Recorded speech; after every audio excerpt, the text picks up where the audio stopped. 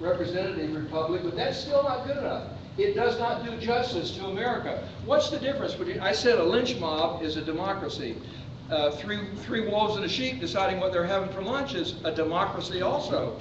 But and it can be, this representative democracy just adds a representation level on the thing. How about a constitutional republic? There you go. Okay, well, a constitutional republic is pretty good.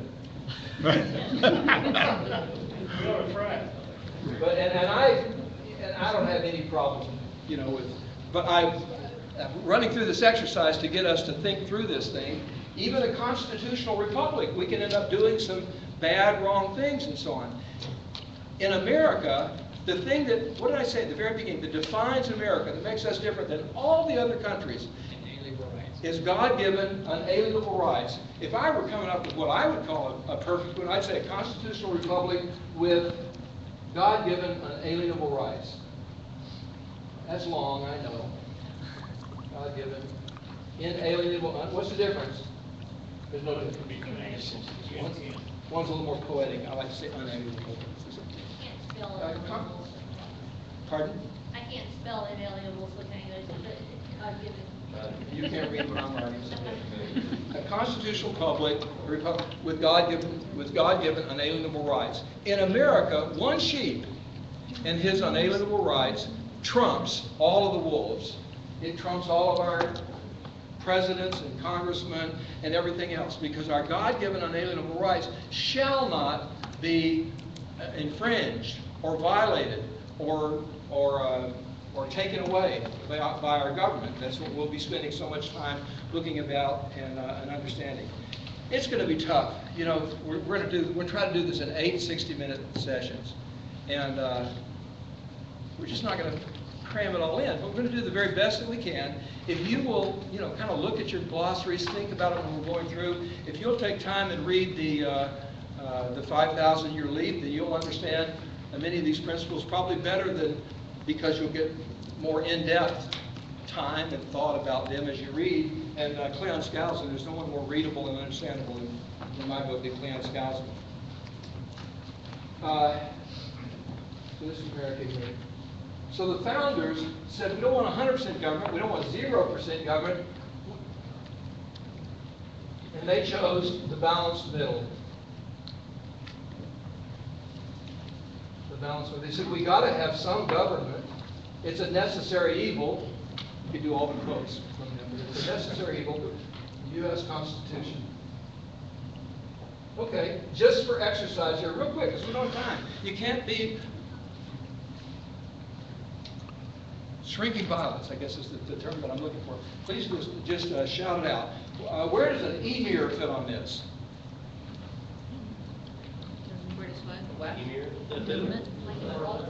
Probably. Emir. What about sultan? Same thing. Sultan. What about a Chinese, the guys who head up the dynasty? What's their name? Emperors. Emperors. Most of the names that we would come up with for political leaders is, what about a president? Well, there are presidents in Russia right now, and Russia is returning to but we have a president here in the United States. A president doesn't really tell you where it is. It depends on their particular government. And someone here said a constitutional republic. England has a constitutional republic. Now we're gonna trash the English while we're in our revolutionary time, and we're going to talk about all the bad things that they did. But the truth is that England is our ancestors, back all through, back to William the Conqueror, and before that, the Anglo-Saxons probably, even more so maybe than the Normans from France and so on. Aren't they a monarchy also? Pardon? Isn't England also a monarchy? Yeah, an emperor is a type of a monarchy passed down through the truth is, we could come up with these long lists. We'd probably come up with 100 of them, and I don't know for sure, but my guess is that probably over 90% of the people that have lived under this earth have lived under some kind of a dictatorship, a tyrannical thing. Whether they had good or bad kings is another thing. I think the question was about a monarchy in England. They have no power. They're more of a figurehead today. Yeah, they are a figurehead, and when we maybe when we get around to talk about. But yes, the Queen is a figurehead. She doesn't have any political powers. They have a parliament like our Congress, and they have a House of Lords and House of Commons, which is roughly analogous to. Then they have a prime minister who is roughly the equivalent of our president here. But our president is not only the chief executive, but he's the chief of state. And so when the high person comes from some other country, really, really, really high, it gets greeted by Obama. If it's not, then it's not really high, maybe it gets by Biden or Secretary of State Kerry, or who's our Secretary of State? So Secretary Clinton, she's gone. Kerry. So, but in England, if the President of the United States goes over there, it's the Queen who greets him. The Queen is the chief of state there, but doesn't have political power, as you said. That's Susan Rice. Pardon? Susan Rice. Secretary. Susan Rice? Black lady. I have to admit, I'm Black lady who used to be something else. Susan Rice, Condoleezza Rice, Yeah, they all can. John Kerry, Hillary Clinton, they're all the same. Whether that's good or bad, I'm saying. Okay, the purpose of this thing here is to talk about a correct political spectrum. And you know, and by the way, where are the Republicans on this? Where are the Democrats on this? Okay, so we got the Republicans here. Where? Pretty The close. Republicans, we got the Democrats. Where's Fox News? Where's ABC, NBC, CBS? They're a little bit MSNBC? left of center. I'm going to say Fox is right here because they always support the Republicans, and ABC, NBC, CBS, and CNN. Yes, they're all Democrat. And if we were to talk about every leader you could think of, where's Pol Pot on here? He's over here. Where's any leader? Where's Ronald Reagan on here? Dead. He's probably closer over here. Where's Obama? He's probably closer over here. More so You than think? his party. Where is FDR? He's probably over here somewhere. Anybody you come up with, do you notice there's nobody over here? There's everything, all the political action, everything that's happening in the political world on a correct political spectrum is happening between the balanced middle, between the U.S. Constitution and tyranny, 100% government. It's only a matter of how much of that we're going to have. We'll come back to that on and off. Limited government. I don't know why I put that on there. We have limited government. The divine right of kings. What's the divine right of kings? What was the idea behind the divine right of kings? That they received their power from God. Yeah, that they had a divine right, that they received their power from God. Are kings a bad thing? I've already said, no, they're not always a bad thing. In the Old Testament, I'm not going to make this a religion class, but that's history too. In the Old Testament, the Israelites wanted a king. Give us a king. You know, they said to Samuel, I think, the prophet, and Samuel said, surely this thing leadeth to bondage, you know. But they said, all the other nations have a king, we want a king. They had a pretty good system. They had a system of judges that was pretty much implementing people's law. But they wanted a king, like all the other countries had. And so Samuel went to the Lord and found the Lord said, okay. And he tells him, anoint Saul, and then anoint David, and eventually Solomon. And even ones that started off as good kings, like Saul, and like David, and like Solomon, ended up being corrupted. I did one time a study myself in the Old Testament of the kingdom of Judah and then the kingdoms of Israel, and I counted 30 or 40 kings that I could find in there, and then I tried to determine which ones were good and bad kings. And it seemed like one of them had about 60-40 bad kings, and the others had about 70-30 bad kings versus good kings. It's just a lot of power to give one person. It's not necessarily bad to have a king. But the divine right of kings was, and I'm not sure how much to take this, so I'll just kind of say it real fast. After Christ and the apostles were gone, there were a lot of people, especially in the Western world, Europe and so on, that believed in Christianity. It was a powerful, powerful force. If there's anything that I've learned after the last over 40 years in politics, is that politicians cannot leave alone. They can't leave alone some powerful thing that's got the attention and the loyalty of a lot of people. They couldn't leave Christianity alone. So they politicized Christianity, and back about 350 A.D. And so we had for hundreds of years, over 1,000 years, we had most of the kings and queens in Europe were, until England formed its own church, they were anointed by the Pope. And you had a close relationship between the Holy Roman Church and kings and so on. Eventually, King, what's his name, Henry VIII wanted to marry Anne Boleyn, right? And the church wouldn't allow him to do that, so he started his own church, but still, you had the same deal. You had a close relationship between church and state, and the idea with the divine right of kings was that it gave the king a lot of power, that God, through his representative here on earth, had anointed him and given him power, as had happened in the Old Testament. So by the time we come up to 1776, the beginnings of America, most of the Western world was operating on the idea of the divine right of kings. And does anyone know what time is it? 7:32. Okay. Let's see how fast we can do this. Talk about types of government. I'm going to set aside that divine right of kings for just a minute. Talk about economics. Adam Smith and the Wealth of Nations. Can you put up the economics thing on this? Our founding fathers, well, I'm going to talk about economics. Economics is a major deal, and our founding fathers chose an economic system. What was the natural economic system that we chose?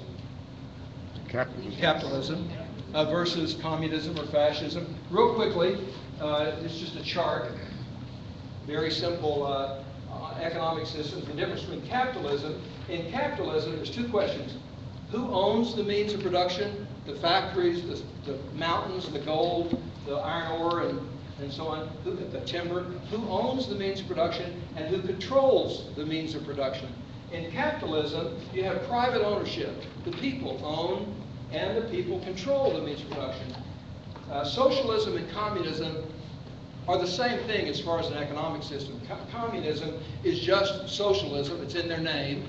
But it's just socialism with a militaristic aspect to it. But economically, they are 100% the same. So socialism or communism, as far as an economic system is concerned, is government ownership of the means of production and government control of the means of production.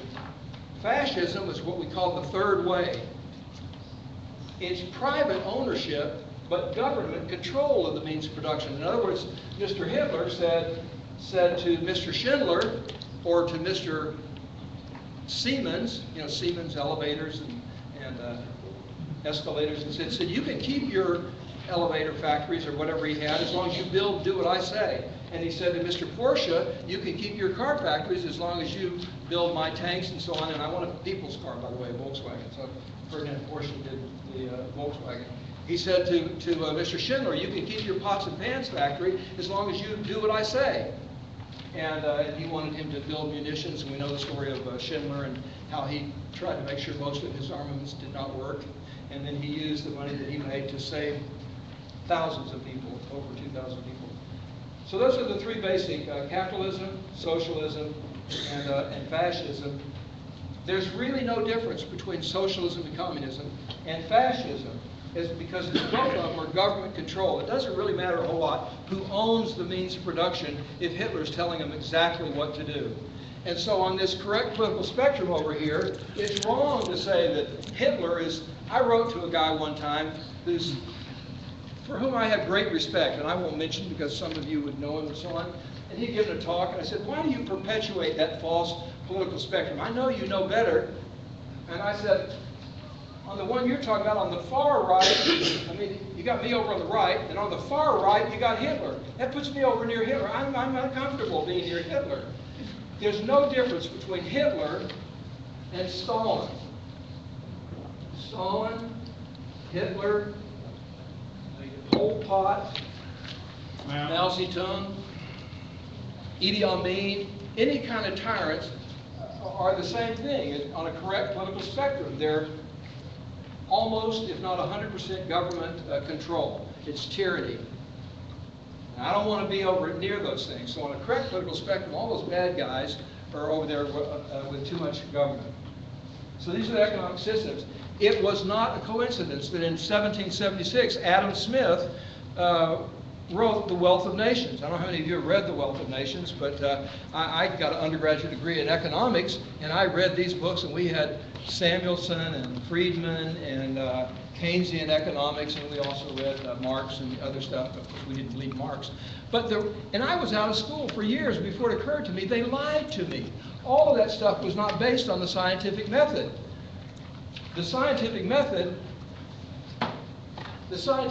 is you gather a whole bunch of data. You don't start off with a theory. You gather all this data, and then you look for some kind of a trend. And whatever that trend is, we call that a hypothesis, and we test the hypothesis. And if it works, then you got a working theory. But the idea is you don't start off with something in mind. Well, these books that I read, Marx, we know, of course, was hired and paid to write the Communist Manifesto and to come up with his economic system. We know that John Maynard Keynes was hired to design a system that would, whereby government, you could control people by fiscal government taxation, policy. And so, and yet in these books, we had these beautiful charts. And then we had all this data, but it was made up data. Adam Smith did not do that. He used the economic data that we had, the economic history of the world, and that's what he used in The Wealth of Nations. And that's where he came up with his hypotheses, the invisible hand, and that the thing that brings about the greatest amount of goods and prosperity and freedom for the greatest number of people is a whole bunch of selfish people out there doing their own thing, trying to produce for themselves. I have one of my sons, I have two sons that went on a mission for our church over to Russia. And one of them went back a year and a half later, married or dated this one girl and married her, and he couldn't get her over here, so we had to go over there for her to get to, so he could marry her and get a spouse visa and get her back over here. So this was 20 years ago, after the Iron Curtain had fallen. And one of the things we got to do, we're out in the country. They don't have private property over there. Private property there is a 50-year lease from the government, sometimes a 99-year lease. And so, but everybody, so all that wonderful land over 9 time zones in Russia is owned by the government, except people are allowed to have a little dacha or a summer cottage, and they are allowed to grow their own little gardens out there and keep the produce that's on it. And the amazing thing that is, at least as of that time, I haven't seen the statistics now, but as of that time,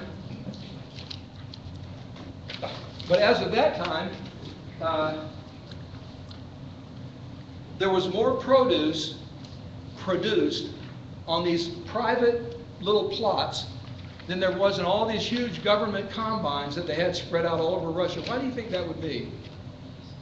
Self-interest. Self-interest. They got to keep their own, they got to keep the fruit of their labors, and they worked harder at that and so on. And that's what Adam Smith said with The Wealth of Nations. Capitalism naturally, now we talk about capitalism today and crony capitalism and evil. There's all kinds of ways that you can do bad with a good thing. But capitalism itself is just free enterprise. It's laissez-faire, as they say in France. Leave us alone. Government, leave us alone. It's just free enterprise, capitalism. That's our economic system here in America. Okay, I'm sorry, I got to pick it up here. The Protestant Reformation. We're talking about now things that lead up to today, the preludes to our Declaration of Independence and the Constitution. We'll declare our independence next week. But today we're just talking about the preludes. One of the major preludes was the Protestant Reformation. You had, and I put a couple of examples here, Martin Luther, who was a German monk, who said, wait a minute, that's not what the Bible says. And he says that it ought to, and we ought to have the Bible translated into the people's tongue. So he translated the Bible into German. And William Tyndale translated the Bible into English. And they both got themselves, well, William Tyndale got himself burned at the stake for his trouble. Martin Luther, there was a war there, and so he didn't end up getting burned at the stake. The Puritans, you remember the Puritans? They were in England also. The Puritans wanted to purify the church. They wanted to get back, because now you've got the Bible translated and people can read it, and they wanted to purify it and get the church, whatever that is, back according to true biblical principles. One of the things that the Puritans came up with, that's the most important, I say, to us, was the idea that you could pray directly to God. Now, you and I take that for granted, right? But that was not. Back then, you had to go through the Pope or the priest, the king.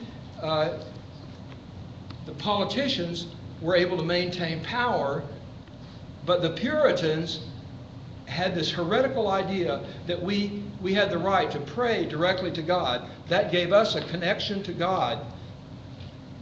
The powers that be didn't want us thinking along those lines. So they were persecuted. They were persecuted so badly, I mean, some were put to death and in other ways persecuted, that the Pilgrims left England and they made a pilgrimage over to America. They were the Pilgrims, right? The Puritans, but they were an essential part of the Protestant Reformation. All the churches in the world have wonderful, good things in them. But as far as America is concerned, and the development eventually of our constitutional republic with God-given unalienable rights, the Protestant Reformation was essential, as we'll see, towards this idea of God-given unalienable rights. Another thing was the scientific enlightenment. What does science have to do with it? I put Sir Isaac Newton. We could have put other people on there, but Sir Isaac Newton, as you know, he was the man. I mean, he was his economics, physics, mathematics, everything that Sir Isaac Newton did until Einstein came along, until the last century, when you started having problems where you're, what's the word I'm looking for, approaching the speed of light. When you start to approach the speed of light, then Newtonian physics starts to break down, and Einstein came up with some new, we had Einstein and quantum physics and so on. But everything else today, 90% of our physics is still Sir Isaac Newton. He really was the man. But the thing that I wanted to say about Sir Isaac Newton is that this idea, Sir Isaac Newton probably better than anyone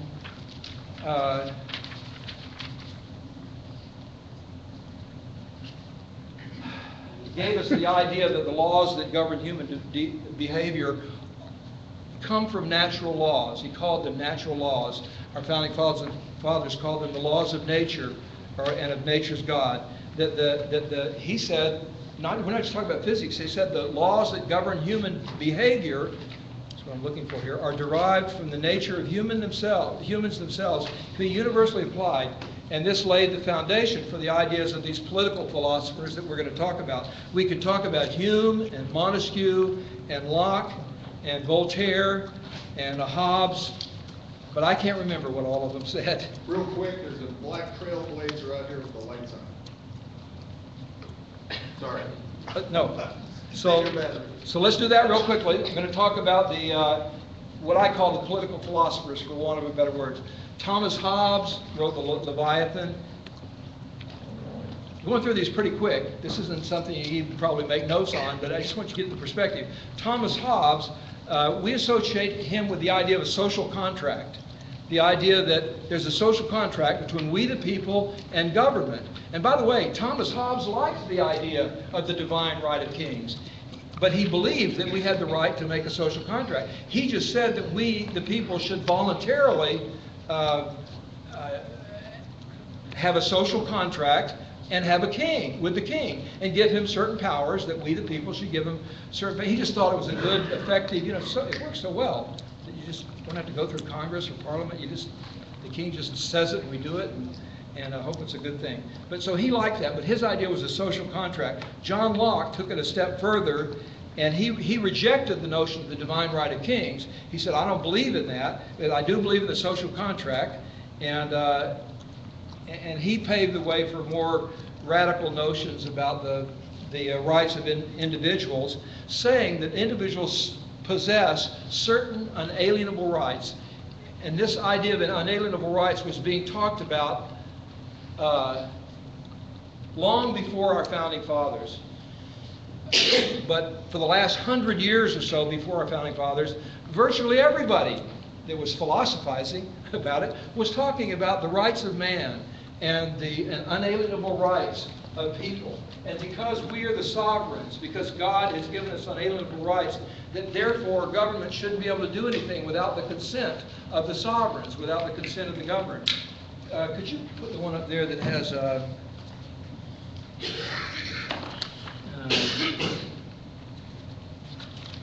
Rule along God is sovereign.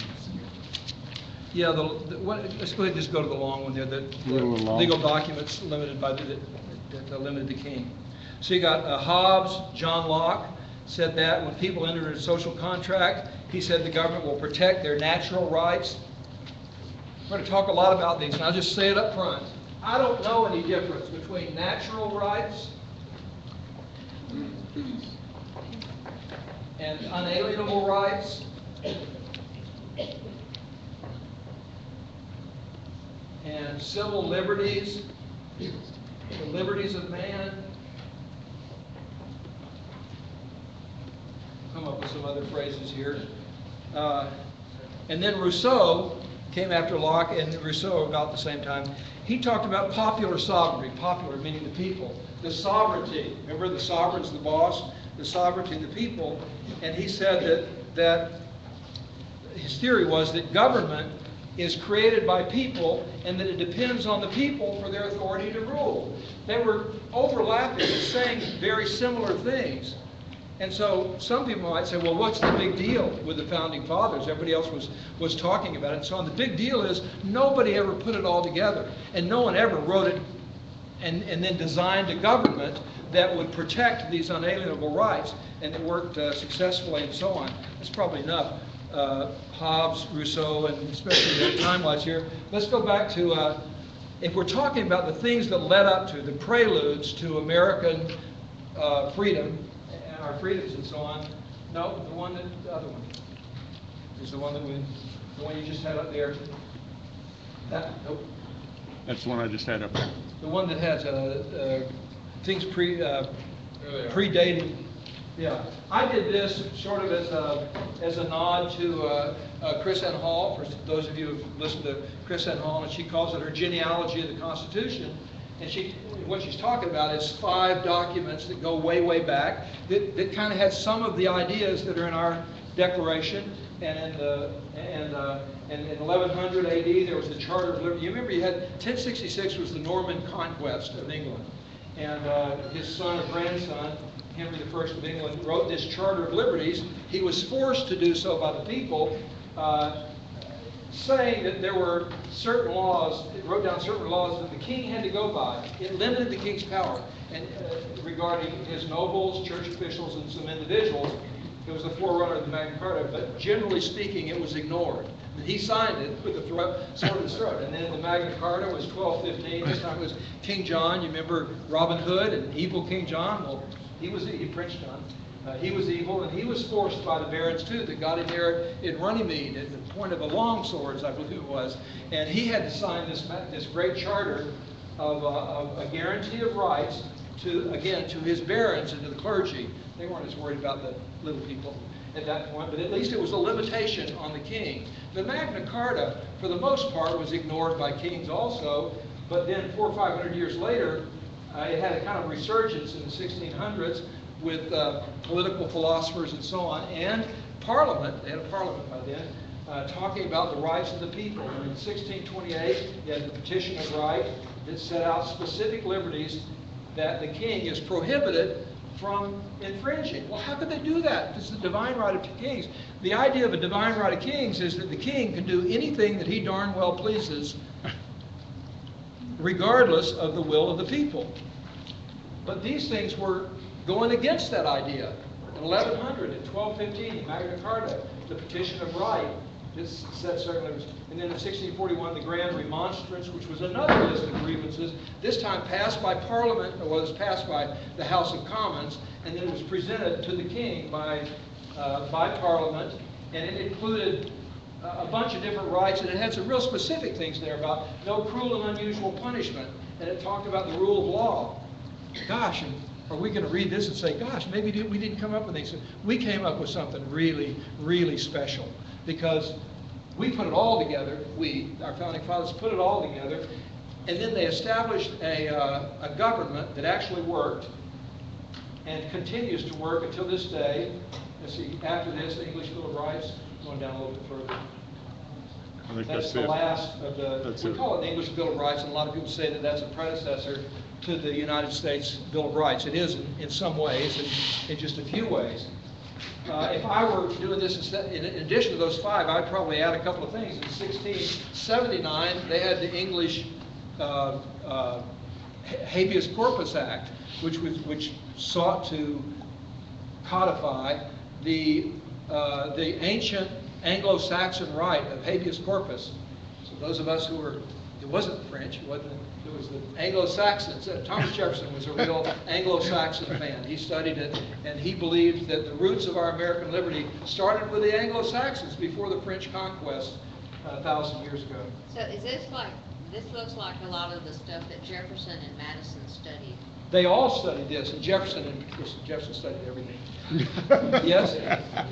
What was that? Will you repeat the name of that again? That act? Oh, the last one, I was saying the 1679 Habeas Corpus Act.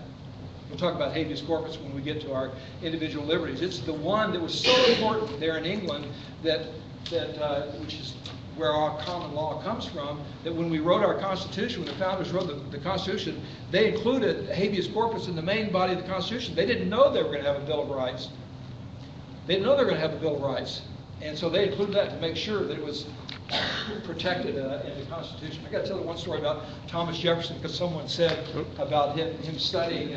You all probably heard the story of Kennedy when he had a White House dinner for all these brilliant people. I don't remember if they were scientists or politicians or whatever, but they were brilliant people. And he said, this is possibly the greatest collection of intellectual power under here all at one time in the White House. He said, since Jefferson died here alone. Was his statement about it. And it was, true about Jefferson. And Jefferson was wonderful and brilliant. But Jefferson said about Madison, by the way, who was the father of the Constitution, he said, I believe he's the very best man for the job at this time. And Madison borrowed Jefferson's books. We're going to watch a movie in the fourth week about that. But okay, so in my mind, in addition to these historic events and documents, we got to go through some documents. We got to go through real quickly some history here. We're getting close to the American Rebellion here, but we haven't given enough excuse to rebel yet. From 1756 to 1763, England and France were in the 7 Years' War, and wars cost a lot of money. And England ran up a bill, and England said, we got to come up with some money to pay the bills. And we got the colonists over there, and so they turned to the colonies, and they started with this series of tariffs. The first one was the 1764. You had the Sugar Act that taxed sugar and molasses and stuff, and these were all taxation without representation. 1765 was the Stamp Act, which taxed every single paper, all legal documents and bills of sales and deeds and advertisements and and a deck of cards and a flyer on the telephone post. They probably didn't have telephone posts. But anything that was a written sheet of paper, you had to have this stamp with the king's picture on it, showing that you had paid the tax on it. They hated that during the Stamp Act. They started the women of liberty, what did they call themselves? Daughters of Liberty, started boycotting goods imported from England about this time. The Sons of Liberty, who were started by Samuel Adams. He's my man. He was the point man. I got 5 minutes? Oh, that's plenty. They had the Quartering Act in 1765, where the soldiers could come and live in the colonist's house and do whatever they wanted, and take what they wanted, and so on. And about this time, well, later, and they finally repealed this hated Stamp Act, but they passed at the same time, the Declaratory Act, which declared that Parliament could pass any law that it wanted and had complete control over the colonists in any way whatsoever, quote unquote. It was the basis for a series of new laws, one of which was the Townshend Duties Act, which expanded this list of imported goods that gave Parliament unilateral power. It's kind of a na. We have the right to do this, and you have no power to object. That's what the words were over and over in that. Well, they were upset, the colonists, and they had a tea party. Samuel Adams. They got 50 guys dressed up like Mohawk Indians, dumped what today would be millions, but a whole shipload of English tea in the harbor there, and so England then passed a bunch of laws that we call the Intolerable Acts. They didn't call them that. They called them the Coercive Acts. But there were all these acts to punish, especially Massachusetts, took away all of their political power and took away and put taxes and so on them and on the rest of America to punish them for the Tea Party. It's not Bloody Sunday. It's the Boston Massacre, where you had hundreds of people surrounding these, I don't know if it was 15 or 20 soldiers, but the soldiers had guns and the people didn't, and the soldiers were feeling threatened, and they ended up firing on the people, and 5 of the people were killed, and Samuel Adams, always the PR guy, said, it's a massacre. So and it was one of the St. Valentine's, not St. Valentine's Day. That was another. Okay. So these things led up to the people getting more and more fed up. But they were loyal British citizens, and they're saying, we can't, what do we do here? They're treating us like chattel, like cattle, like we have no rights. We're British citizens, and they're taxing us without, that was Samuel Adams' phrase, by the way, taxation, no taxation without representation.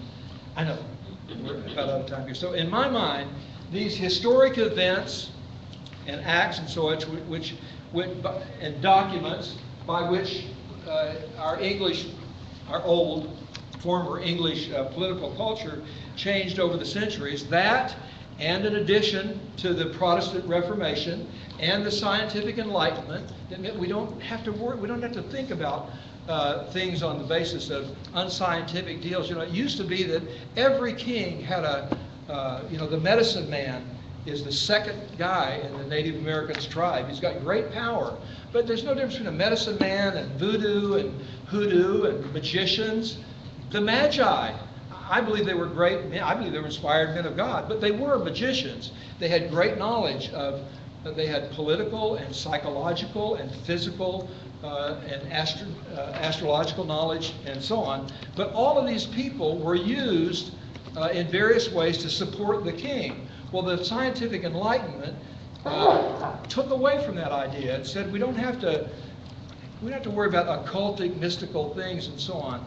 So the Scientific Enlightenment, the Protestant Revolution, these lists of somewhat of an evolution of these historic acts and so on, and these just plain political tyrannies, the Stamp Act, and so on, pretty much forced America to do this crazy thing, which was to declare our independence and thereby effectively declaring war on the most powerful nation in the world. Gosh, did I get anywhere close to... We're out of time for today. We knew we were going to have a hard time getting through. I will say this, religious, economic, political. The main reason that most of our ancestors came over here was for religious and or economic and or political freedom. If we went to all of ours and our genealogy and so on, you'd probably find I could name ones of mine that came over for one or several of those. Equality. What's the idea? Do we believe in equality in America? Not anymore. Is everybody equally rich? No. Is everybody equally good looking? No. Is everybody equally smart? No. Well then why do we say we believe in equality? What kind of equality?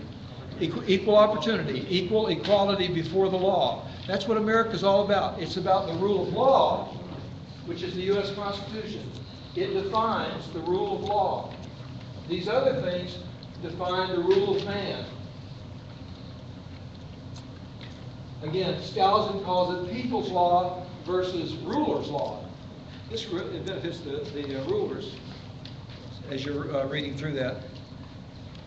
And the consent of the governed is required because we, the governed, we're the sovereigns. That's why so we're going to put this together. We're done. We're going to declare. Before you leave, I want to cover a couple of things, and then those who would like to stay and ask Tom questions, we're here. Question and answer. Let me just, one last sentence. We're going to declare, we're going to lead up to declare talk about the Declaration of Independence next time. I think I'll leave it at that. Is that next time? That's next time. We'll do that, and I promise you'll come away with this understanding the Declaration of Independence and appreciating it, I hope, more than you ever have before. And then we'll spend several weeks on the Constitution. Can we give Tom a big round of applause?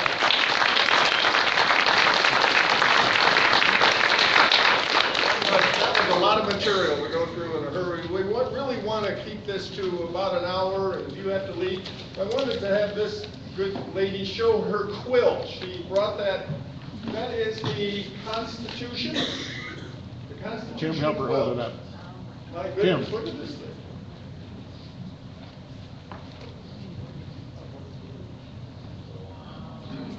Look at that. Has that got the whole Constitution on it?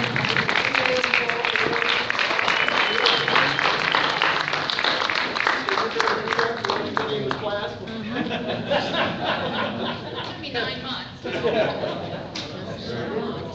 Really want to encourage you to bring others with you and come as many times as you can. We know this is 8 Tuesdays in a row, but we're going to do it again. So please come, and I know you're going to gain. If you can't come to them all, I know you're going to gain a lot, and bring more with you.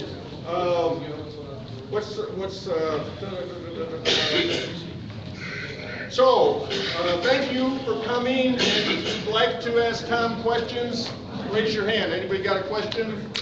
I'll just say about this over here, the Constitution is the shortest and most successful. Kenya just did a Constitution, which, by the way, is a pretty good Constitution, but it's 198 pages long. Ours was 12 pages. The way we type something here, it's 4 pages, the way they wrote it on their big thing there and so on.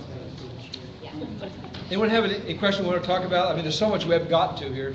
Yeah, I wanted to hear what you had to say on the liberal versus conservative part that you had written down.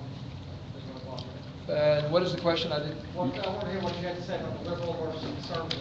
Okay, what do we have to say about liberal versus conservative? I think that those terms